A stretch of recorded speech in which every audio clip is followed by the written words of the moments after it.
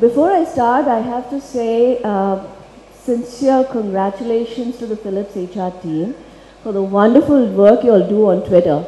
And I think you guys are an absolute role model. So Zenobia, I follow you, so I see a lot of your tweets. I think you're doing absolutely a fantastic job. So I was talking to Zenobia and trying to figure out what do I talk about today.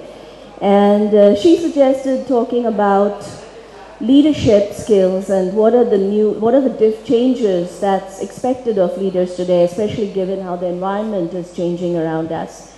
So on that topic, had a very interesting conversation last night at dinner with quite a few industry leaders who had got together to chat about India, what's happening in India, environment, etc.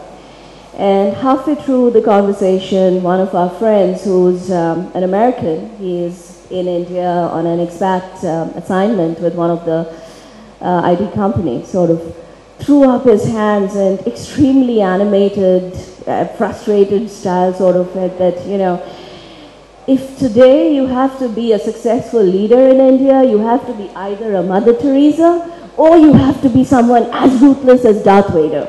It's like, wow. I mean, seriously? A Mother Teresa or a Darth Vader, nothing in between? But, we all had a good laugh. But thinking about it, I can get that frustration and I can get where he's coming from. Today, as a business leader, the only thing that we can be sure of, and it's not just India, it's any market anywhere in the world, is that whatever we are doing right today will not be right tomorrow. That's the only thing we can be sure of. Whatever it is that's working today is not going to work tomorrow. Period. Right? That's the one thing you know for sure.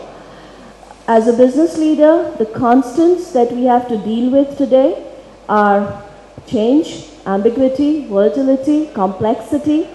These are sort of day-to-day. This is what we have to deal with pretty much on a day-to-day basis. So when you talk about leadership challenges, I think the biggest leadership challenge today is to really figure out how do you navigate through all these complexities, chaos, changes, and get your business and your people to the desired end state. And to make it a little bit more complex, the desired end state is a moving target. It keeps changing because the market's changing. So what's good today is not good enough tomorrow. So how do you stay on top of it? How do you come to terms with the fact that maybe my targets are going to change halfway through? And I know that strategies are going to change. So how do I still keep the team motivated and how do I navigate through it? Right? That's today the biggest leadership challenge that I think all of us face. Any leadership book you read will tell you that the right thing to do is prepare for a crisis and be ready for it. How do you do that when you're in an environment of sustained crisis? That's the environment today. It's a sustained crisis, it's sustained chaos. Those are the only things you can really be sure of. One day the rupee is at $60, the next day it will hit $68, and guess what? There's nothing you can do. You just have to be ready, and you have to be ready to change your business strategies so that you can minimize the loss and maximize whatever opportunities out there. So we just have to be ready for it.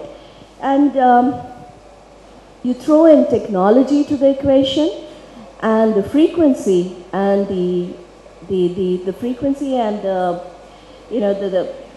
rate at which change happens gets amplified 100x more. I'll give you an example, right? How many of you heard of, let me ask, how many of you know who invented the world's first digital camera? Sorry? Kodak, right? What happened when they invented the camera?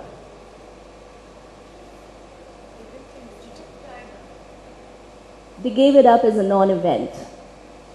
They said this market does not exist. Why? Because the technology at that time was incredibly poor. And because of that, the resolution was incredibly low. So the picture qualities were really bad. What Kodak did not visualize or did not think through is that technology is changing much faster than anything else. And therefore, if you decide on the future of something based on what it is today, you are going to take a wrong decision. So the words they used was, this is a non-event.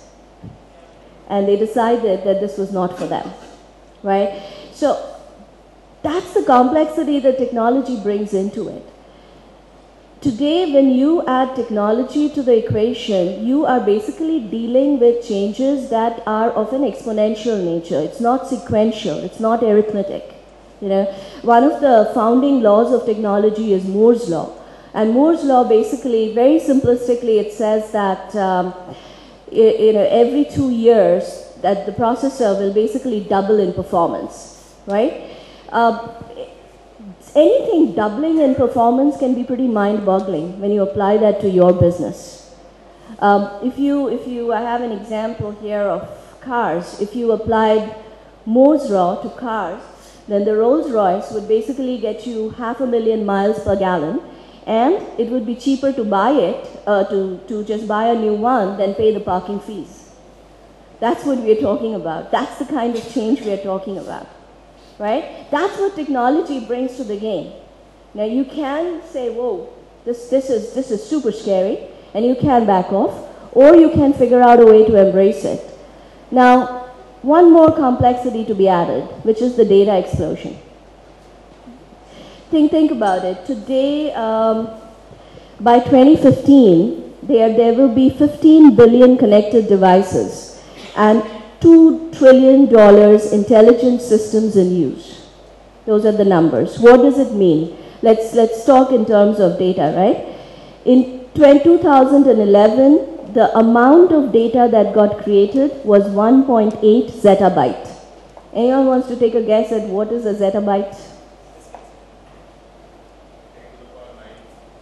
10 to the power 9. Any other guesses? 18.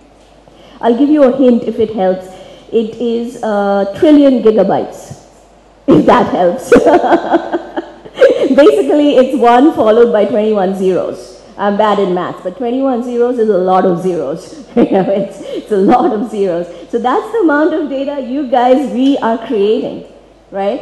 If you just want to make it simpler, it's 450 billion DVDs or 113 billion fully loaded iPads.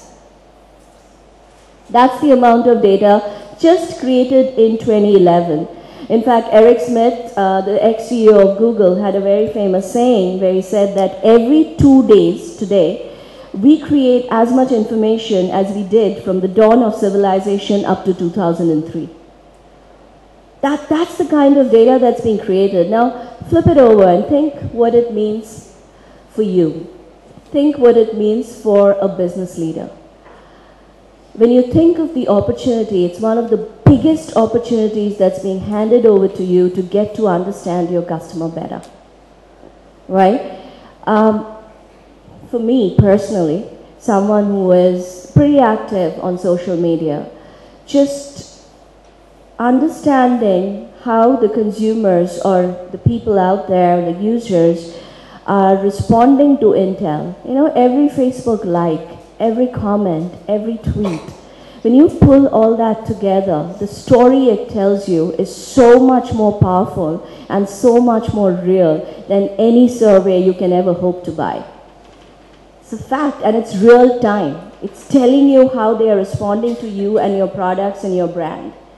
They like you, they don't like you, they're angry with you. The truth is out there. But you have to have a lot of courage to be able to accept that truth, right? So, and that is, you know, there's a lot of talk of big data. Very simplistically, that is big data. It's basically looking at all the data out there, and it's trying to figure out what does that data tell you about your products, and how can you use the data to get to know your customers and to be able to customize what you are offering in a way that will be relevant for them. So again, what does this mean to you as a leader? It basically means that today, as a leader, you have to embrace change, you have to embrace technology. There are no two ways about it. Technology is no more the domain of the IT guys or the CTOs. That's a fact. Show me a leader today who says he's scared of technology, and I'll show you a disaster that is waiting to happen. It is extremely important for leaders to embrace the tools that's out there and that can help them figure out what the future is going to look like. It's going to get incredibly difficult to predict the future. Consumers, cultures, behaviors, likes, insecurities, values are changing day by day. What is relevant today is no more relevant tomorrow. And, you know, for a company to do well, I think the key is staying relevant for your consumers. If I have to sell a product, I have to be relevant to you. You have to want to buy me, right? And if your lifestyle, if your values, your likes changes, what you value and what's relevant to you also changes. So I think the biggest mistake we make today is taking anything for granted. We can, just because the brand is valued today, it does not mean it will be valued tomorrow. You cannot take that for granted. You have to figure out what is the consumer thinking, what is changing in his or her mind, and therefore, how do you change to stay relevant? And that's where technology, data, the analytics play a huge role, and it helps you build that competitive edge. And I think lastly, the other big tectonic shift that is happening is related. It's the need to constantly innovate, the need to constantly experiment. I mean, take the example of IT in India. India has been highly successful when it came to creating technology solutions for worldwide use. But when you look at India, the domestic consumption of technology, computing technology, is one of the lowest worldwide. Yes, we have 900 million phones out there, but what are the phones being used for? Technology in India will be truly meaningful when it starts getting used as a means to deliver education, financial services, government services, healthcare to every single citizen in this country. Today, the maximum and the best usage of technology is to update your Twitter or Facebook status, or maybe to just download some videos. That's what most people are doing, right? Now, for us to change the game and for us to really take technology to the grassroots levels in a way that is relevant, in a way that will increase usage in the areas which will contribute back to development and growth, the IT industry in India has to innovate like it's never innovated before. It's a huge challenge in front of us. You know, even though we are the third largest internet base worldwide, not one of the Indian languages feature in the top 10 internet languages. Do all Indians speak English? No. 80% of Indians do not. And guess what? We've already covered the people who speak English. You know, the 20% who speak English are already covered. The next range of users are going to be non-urban, are going to be non-English speaking. So how are we going to reach them? We can't be doing what we do today and expect to reach these users. We have to innovate. We have to think differently. And with that comes the requirement to be able to handle failure. I think for a new generation leader, that's one of the biggest requirements today, because when you are in an environment where you're asked to innovate, where you're asked to try different things, when you're asked to take risks every single day, you cannot be guaranteed of success. Some will succeed, some won't succeed. And I'm coming back to India after a long time, but one of the things I do find in India is it's much more difficult for us to handle failure than most other people. I don't know, maybe it's the education system or whatever, but we hate failure. Failure is a bad word. How many of you have gone into business meetings where your managers or leaders have actually talked about failure? We don't. Most of us don't. Because it scares employees. You have to change that. Failure is not the end of the world. as long as it's being looked at as a learning opportunity, as long as you are able to learn from it and figure out how to get more clever, how to get more effective, and how to get more stronger when you hit back. That's what's needed.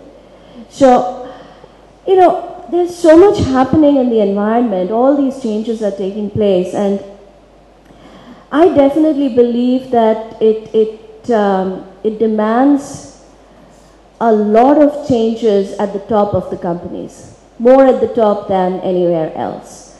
You need leaders almost with a new re-engineered kind of a DNA to be able to lead, to be able to navigate through the chaos, and to be able to keep the teams motivated in today's world.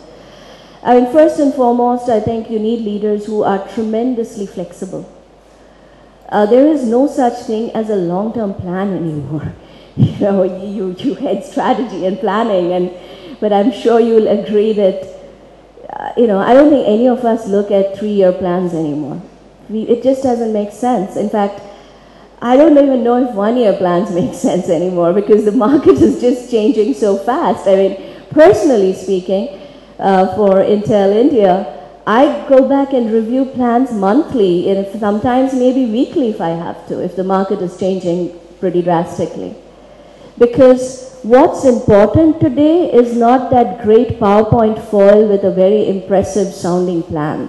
What's important today is for you to be able to spot the changes as quickly as possible and give yourself the freedom to go and make the changes or course correction that you need to make, and as timely as possible. You cannot wait till 3 months is over when you have your plan review to say, oops, we had missed this, so let's go and change it. You cannot wait. You have to be flexible and you have to do it on the job. You have to be tremendously agile. Today, decisions have to be taken pretty much on the go. So many times people will come to you and say, we need a decision in the next 1 hour or we are going to lose the business. And that's how businesses work today. So you have to be agile and you have to have the confidence to be able to take the decision.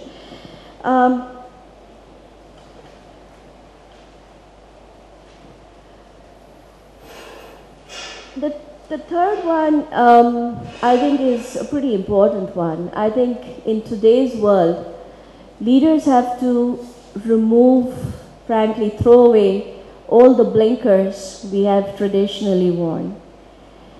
Today, we need the best talent to be successful. We need new thinking to be successful. We need different thinking to be successful. And talent, there's no guarantee that talent comes in any particular shape, form, or gender. Talent comes in all shapes and sizes. Talent comes in both genders. And talent comes in all sorts of ages. And you have to have the confidence to be able to recognize the talent, not get biased by any of, all the stereotypes that we have grown up with, and be able to embrace the best talent you find, no matter what the talent looks like. And I think that is an extremely important one for today's leaders, especially an extremely important one for leaders in India. It is extremely important. Embracing younger employees, I think Philips has, from what you were telling me, Philips has done a fantastic job of embracing younger employees. How do you keep them motivated? How do you give them a chance to rise to the top? Is your leadership level still the 50 plus? Or are you allowing newcomers to rise to the top faster because they have new ideas? That's something we have to grapple with, and I think that's something as leaders we have to figure out. How do we change maybe the values and the mindsets we've all been brought up with? Because it's basically that. You brought up thinking something, so how do you change that? And how do you open the doors to, one, how do you create an environment of equal opportunity, irrespective of gender, irrespective of age, and how do you, and this is where I think HR plays a key role, how do you spot the best talent, and how do you groom that talent, and how do you give the opportunities to the talent to rise no matter how little or how long time they've spent in the organization. That's a very, very important one for organizations to think about today. Authenticity is another one that I value personally a lot. You know, in times like this where things are changing so drastically, there's a lot of insecurity in the organization. Everyone's worried, will I have a job tomorrow? If I don't have a job, what happens to my family? All employees are worried. And they have a reason to be worried. At these times, I think earlier we used to pay a lot of importance to, you know, communication as in, what in layman's term we would say the smooth talkers. The leaders had to be really glib communicators, right? I don't think that helps that much today. It still helps. You need to be effective, you need to be good communicator, but I think what people are more and more looking for is an authentic, is a credible communicator, someone they can believe in, especially when you're working with younger people. They're still looking for role models. They're still looking for someone that they can put their faith in, they can put their trust in. But they're not going to put that, they're not going to trust you, they're not going to follow you, they're not going to believe you because of your designation. That's very clear. That's gone. You know, today you don't lead because of your designation. You have to earn the leadership. You have to give them a reason to believe in you. You have to give them a reason to follow you. And that makes you work a little bit more harder as a leader. Right. And last but not the least, I think it's something that the founders of Intel have paid a lot of emphasis on, which is the greater ambition. You know, it is not just about building a successful business. It is about building a successful organization that generations after generations of workers can be proud of. And I think that by itself gives employees a meaning, a value that they can really hang on to, they can treasure, and that can motivate them, especially when you're talking about younger generation. We often make the mistake of believing that sometimes the softer values sort of appeal more to the older generations. Actually, I'm surprised to see how much they appeal to the younger generations. They want something to believe in. And you have to give them that. So, you know, these are some of the changes I think that the whole leadership process is going through. That, you know, as leaders, we have to evolve. I call it a rebirth, because you have to sort of unlearn a lot of what you know, and you have to learn a lot of new things. So this whole journey is like a learning opportunity, and you have to pretty much learn on the job, and you have to deliver while you're learning. It's very simple, but it's fun, because it's reinventing your scope, it's reinventing what you do, it's reinventing how you look at your job. And how many of us have the luxury of saying that, okay, I have a completely new challenge in front of me. So I look at it as a positive, I look at it as an opportunity. But at the end of the day, as I said, leadership is not about designations, leadership is not about who you are. My mentor at Intel always told me that leadership is about being the best version of yourself. It is about, especially when times are tough, it is about rising above the rest and being the best version and helping the team or guiding the team to reach a better spot, to reach a better place. So I think what becomes extremely important for each one of us is to figure out what motivates us to be that best version of ourselves. All of us are capable of it, but are we in a position where we feel motivated to do it? Because it is a lot of hard work. For me personally, coming back to India was a passion. It was something I had dreamed about for a very, very long time. In fact, one of my old Intel colleagues, Moshumi, is right here, and I think she knows that even when I joined Intel, I was very junior, bacha as they used to call it, marketing exec. It's 18 years actually. Come Jan, it will be 18 years back.